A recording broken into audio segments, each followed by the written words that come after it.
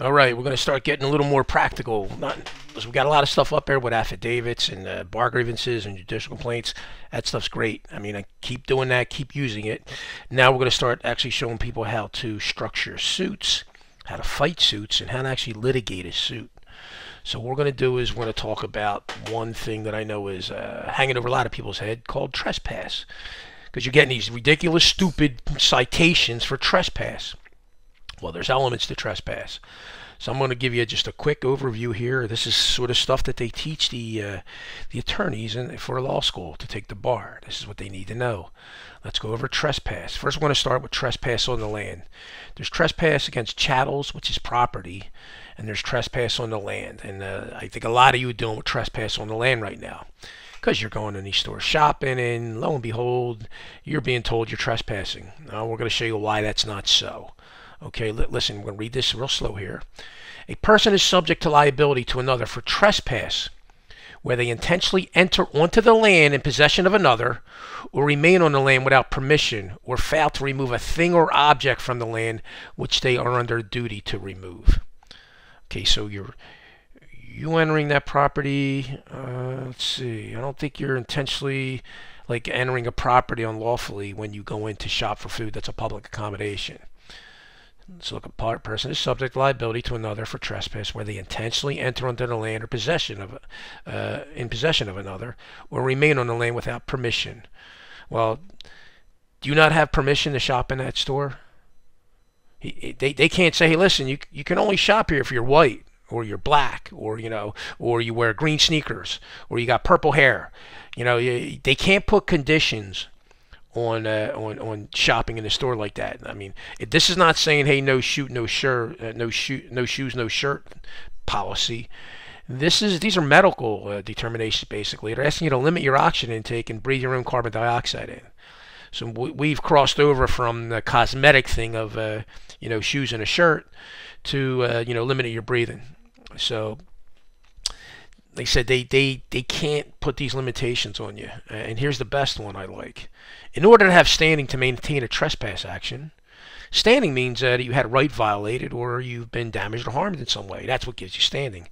Look, in order to have standing to maintain a trespass action, the plaintiff, which would be the cop who's doing this for the municipality, because it's never the store owner that's coming after you. I've yet to see one trespass where the store is pursuing the trespass against the man or woman that was in there shopping. It's always the store calling up the cop who comes in, and he's going to trespass you under this municipal code for trespass, which you're not going to meet. I'm going to show you that too. And so it makes no sense, because it's like I said, I've always said the owner's got to trespass you. And you're going to see that right here. In order to have standing to maintain a trespass action, the plaintiff must have actual possession of the land or right to possess the land. Actual possession of the land or right to possess the land, such as an adverse possessor or a leasee, would both be able to maintain a trespass action. Now, an adverse possessor, that's actually a squatter, okay? A squatter is anyone who's on the land who's not a tenant or a licensee of the legal owner. So anyone who's not on a property that's not a tenant or a licensee, they're a squatter. But even they have rights on the land, okay? Does the cop have, or the municipality, do they have actual possession of the land? No. Do they have a right to possess the land? Nope. They're not adverse possessors of the land, and they're not leasees of the land. So look, they have no standing to maintain a trespass action. And we're going to get into trespass a little later to see what actually trespass is. Now, it's said that it's the intent to enter the land. It's not the intent to trespass that is important. It's the intent to enter the land. Now, mistake of ownership is no defense to trespass, which means if you think that you are on your land and you're actually on your neighbor's land, that's not a defense, okay?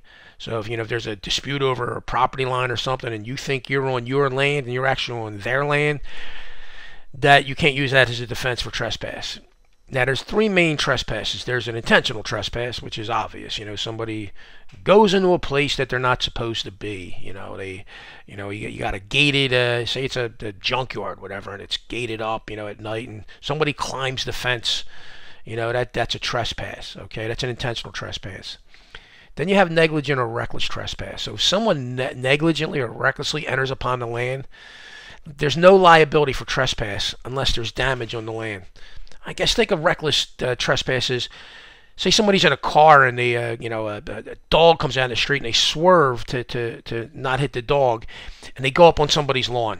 Okay, but just by them going up on the lawn, they didn't damage the lawn. They didn't take out a mailbox. They didn't do any damage. They just drove on the people's lawn. Okay, so if they didn't damage anything, that's not a trespass. That individual didn't commit a trespass because there's no damage to the land.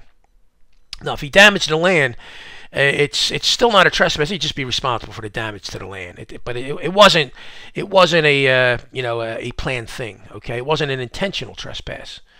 It was him either recklessly or not. Say he wasn't paying attention. Say somebody dozed off driving a car and they drove up on somebody's land or somebody's property. You consider that a negligent or a reckless trespass. But as long as they don't commit damage, it's really not they're not liable for trespass because there's no damage to the property. It wasn't an intentional trespass. Then there's an accidental trespass. And there's no liability for an accidental trespass if the entry is accidental and there's a non-negligent and it's unintentional. And a basic example would be like the golf ball example. Say a guy's on the course and he's hitting a ball, hits it down the fairway, and he's going straight down the fairway. He smacks this ball and it hits a branch and pops off into somebody else's property. Well, that was not an intentional trespass. That was an accidental trespass. All right. So that's not intentional. It's not even negligent or reckless. It's just accidental. It's a freak thing.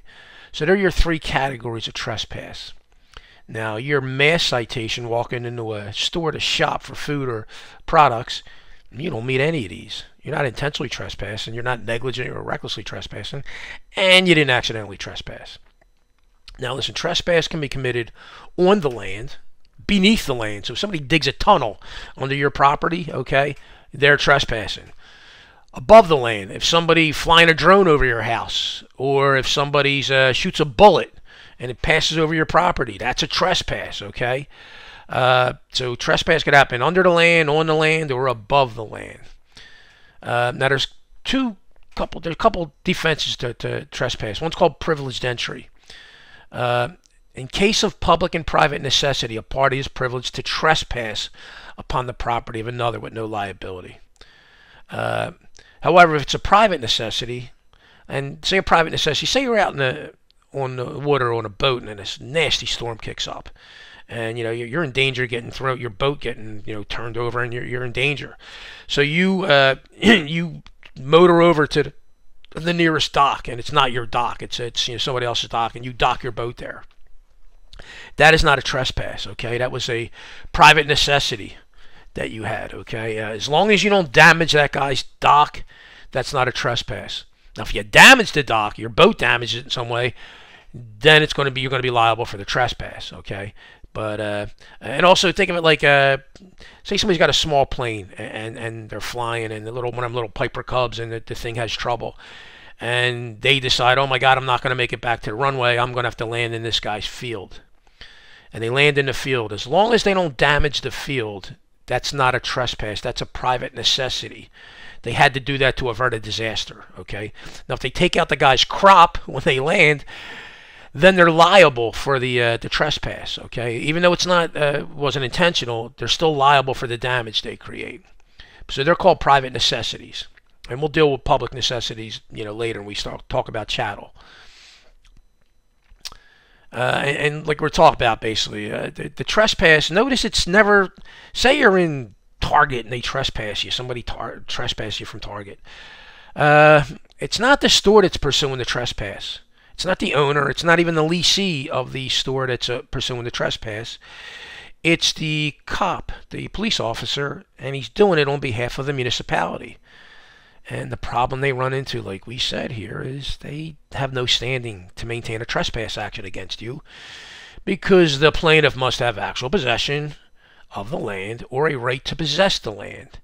And neither the cop nor the municipality he's working for have actual possession of the land or a right to possess the land, nor are they adverse possessors, nor are they licensees or tenants of the property.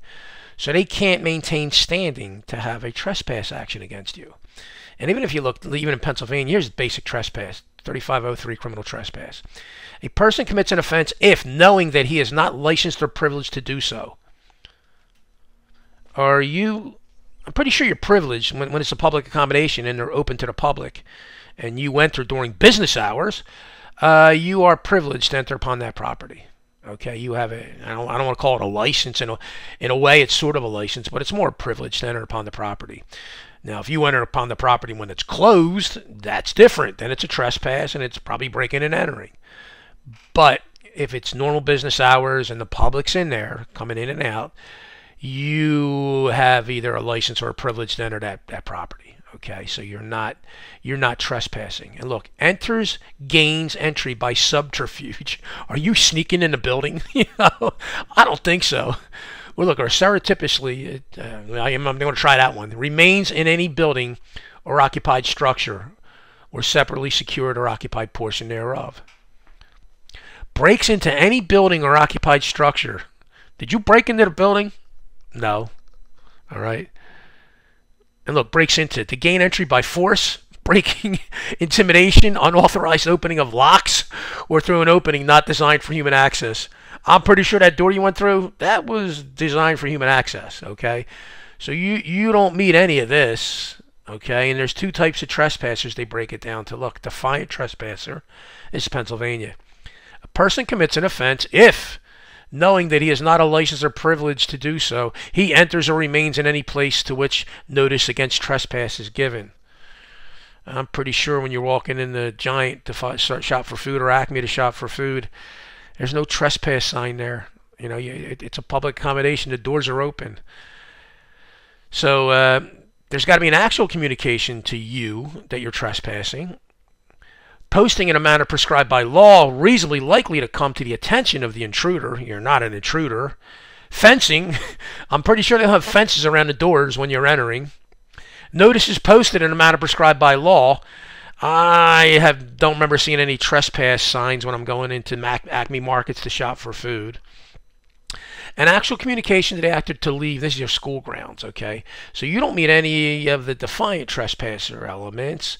Now let's go down to the simple trespasser elements. A person commits an offense if, knowing that he is not licensed or privileged to do so, he enters or remains in any place for the purpose of threatening or terrorizing the owner or occupant of the premises. When you're in their shop for food, are you threatening and terrorizing the owner and the occupant of the premises or the patrons in the store? No. Starting or causing to be started any fire upon the premises. Listen, I don't know you, but when I go to stores for shop for food, I'm not starting fires in the store. If this is a problem, you're going to get trespassed. So you're not doing that. Or defacing or damaging the premises. Are you defacing or damaging the premises walking around shopping for food? No. So there you go. You don't meet any of the elements of trespass.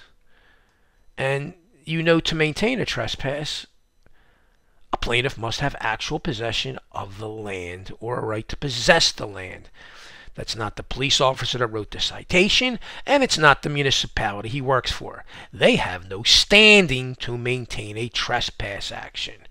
If a trespass action were to be maintained, it would have to be from the owner or the leasee, which would be most stores. Not all. Most stores lease the property from the shopping center company, whoever owns that shopping center. They generally lease the property. Some big stores own their own property, but most will lease their property. So the cop is no standing. The municipality has no standing to maintain a trespass action. This is why I say you have to be the owner. Or you have to have, possession or a right to possess the land. In other words, you've got to be the owner to maintain a trespass action. The cop can't do it, and the fictional corporation doing business as whoever, whatever the municipality is, with a Dun and Bradstreet number that's nothing but a stack of papers, can't maintain a trespass action. And the attorney that's going to bring this ridiculous thing, he's got no personal knowledge of anything that happened that day. He can't testify to anything that happened that day. He's not a witness. He's got no standing in the matter, no personal knowledge. Okay, so he shouldn't even be involved in this matter if it's a trespass. If it's a trespass, the owner of the store, the leasee of the store have to bring the trespass. The cop doesn't have standing, the municipality doesn't have standing, and Mr. Attorney doesn't have standing. So use this stuff. Challenge this against them. This is how you knock out their paperwork. You take their, whatever they're charging you under, you go print it out. You go learn that code, whatever they're charging you under, you read it inside and out. And you go through everything. Look, licensed or privileged, he is not licensed or privileged to do so. So they would have to argue that you are not privileged to enter a public accommodation to shop. Good luck with that. And they can't impose unlawful things upon you to access their business, okay? It's really no different from them saying, hey, listen, you've got to let us rape you to enter the building. This is our policy, you know? Or we have a policy against black people, or we got a policy against white people, or we got a policy against brown people, or we got a policy against people that wear black shoes and red shoes and what. These are policies. Policies don't override rights. There's this little, you know, it's an agitation for them. It's called the Supremacy Clause, Article 6, Clause 2, which basically states the federal constitution is the law of the land and anything in conflict with it, including the state constitution and any corporate code, statutes, ordinances, whatever, that are in conflict with that federal constitution are not withstanding. Okay, so they can't use their policy to supersede secured rights. And when you argue this stuff, I'm trying to get this across to people now. You don't argue that you had your constitutional rights violated. You don't have constitutional rights. Get that in your head. You do not have constitutional rights. Constitution does not grant you rights, okay? You have natural rights or God-given rights, okay? They're a known thing. It's not a debate. You have these rights, okay? So what's actually happening is the officer that brought this action didn't exercise objective reasonableness. And by not exercising objective reasonableness, he violated clearly established law while abusing a statute. He's abusing the statute here, this criminal trespass statute, while abusing a statute under the color of law. Because what he's doing is not the actual law. We just read the actual law, right? We read it. We know we don't meet the elements of this law, and we just read about how you have to have standing to maintain an action. So that's the actual law. But he's not doing that. He's using some color of law process against you, trying to claim he can maintain a trespass action for a municipality that has no standing in a matter. And not only do they have no standing, there's no evidence that you entered the property unlawfully, or you're doing anything there unlawfully on it. And because what's happened in these stores, they are actually practicing medicine without a license. They're discriminating, and they are they're simulating legal process by sort of acting like courts. They're determining that their codes, their policies, supersede your rights, and they are under the belief that they have private property, and they can make you do anything they want on their private property. But they're not private property when they're open to the public. They're private property when they're closed to the public, okay? That's when they're private property. When they open that door to the public, they become a public accommodation. They're no longer private property in that matter, okay? They can't dictate medical interventions upon you to come into their place of business. Because this is not this is not the no shoes, no shirt thing where, no shoes, no shirt, no service. This is a medical intervention. They're asking you to cover up your face and limit your oxygen intake and breathe in your own carbon dioxide. Well, now we're getting into medical interventions. These are right violations. And I mean, really, it's equivalent to them saying, hey, like I said, you got to let us rape you to come shop here. Or we have this policy, no black people can shop here. It's our policy. Well, they could never do that. I mean, it's illegal. It's detestable and it's illegal. And to me, so is a mask. Making somebody cover their face up to not breathe their own oxygen and to have to breathe their own carbon dioxide in it, it's detestable. So they are operating under the color of law. So when you argue this stuff, I just want to keep banging this in your head. You don't argue that my rights were violated. I got rights and they were violated. Don't argue that. Okay, that's not your argument. Your argument is this officer, this policeman guy, he failed to exercise objective reasonableness. And because he did that, failed to exercise objective reasonableness, he violated clearly established laws.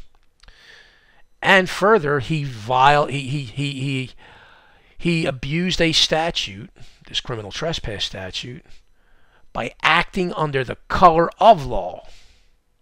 And because he did that, he acted under the color of law, he caused me the following damages: loss of my liberty, public humiliation, shame, embarrassment. These are all causes of action that you can get paid for. And as far as this purist attitude of, oh, it's not about the money and I don't want them, stop with that stupid stuff. Get your head out of your rear end, okay? It's always about the money. Here's what the money's about, basically. These people carry insurance. Guess who's got to pay the claim, the money claim? The insurance company's got to pay that claim. When that insurance company gets banged, and you bang them good, they're going to turn around to the store and go, hey, knock it off. We're not paying this again. And that's how you get policies changed. And that's how things get changed.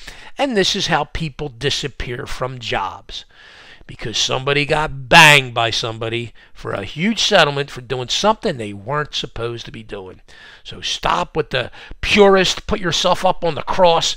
Oh, it's nothing to do with the money. Stop. Stop being an idiot, okay? It's always about the money. It's called liability. It's how you protect yourself. When you show them their liability, and that's a money thing for them because they all have insurance, that's how you protect yourself. And when you do it well enough, like some people I know, you're not even going to get into the court. They're not going to come into court with you. They're going to sign non-disclosure agreements with you, okay? They're going to make you go away, okay? And the insurance company, if they're getting banged for that non-disclosure agreement amount, they're going to tell the store, by the way, we're going to raise your rates, and you better knock it off because we're not paying these no more. And if we get hit with another one of these claims, we're going to drop your insurance. This is how you deal with public servants and people out in the business world, merchants. This is how you deal with them. You go after their vulnerabilities, which is their insurance. So use this stuff, learn it. This is how you attack their paperwork. Go get that statute, print it out, read it, understand it, and then look at the elements of what a trespass is, and then you make your argument. Hey, listen, this is not me. I was privileged to enter that building because it's a public accommodation open to the public, okay? And then you go talk about maintaining the trespass. Hey, there's nobody here withstanding to maintain this trespass action because a plaintiff must have actual possession of the land or right to possess the land. That's not the cop who wrote this up, and that's not the municipality whose in name this is being bringing the action. And oh, by the way, it's fraud to bring an action against me in the name of a corporation, a corporate fiction, because I can't question a corporation. Okay, I can't and the attorney can't speak for the corporation. They may want you to believe he can. He can't. He's got no personal knowledge to speak for the corporation. He's not a witness, okay? So if he can't speak for the corporation, the only one going to speak for the corporation is the owner or the lessee who has the rights to that land, to possess that land. They're going to have to come in here and speak against me. And guess what's not going to happen? I highly doubt the owner or the lessee is going to come in and push this trespass action. So attack the details of it with the facts. Here's the law. Here's what the law says. Here's the elements. And you guys don't meet the elements and the facts. I need you to make this go away. And hopefully if you do it right, you'll actually get paid for it. So that's it. Just wanted to get this started, get it rolled out, because I know a lot of people are facing this dumb trespass thing. Go knock it out. Knock it out in your paperwork. All right, guys, take care.